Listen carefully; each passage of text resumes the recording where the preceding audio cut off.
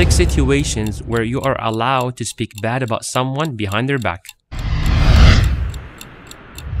Number 1, where you complain to a person of authority to bring back your right. For example, someone hits your car and runs away. And this man, you know, oh, what's this plate number? I can't say because it's backbiting. No, you can mention it even though that's something they will not appreciate of you saying, but you're taking your right back. Number 2, you want to seek someone's support to help take away someone's evil. For example, someone's taking drugs.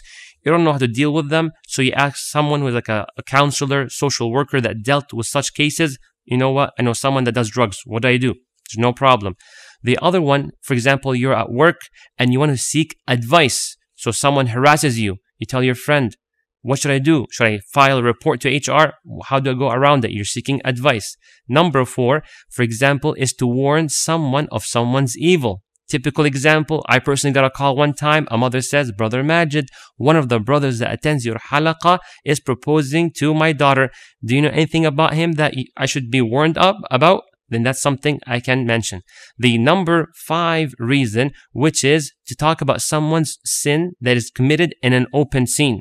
So yes, you can talk about someone's sin that is made in the public under 2 conditions. Number 1, it has to be for a reason, and it has to be only for that sin specifically. Wonderful. Number 6 and last, for identification purposes. So for example, let's say someone has a friend that is way overweight, for example, and they tell you, hey bro, who are you hanging out with?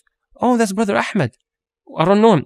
The guy with us in our calculus class. No clue. Okay, you know the guy that's really, really overweight? He's like, yeah, I know him.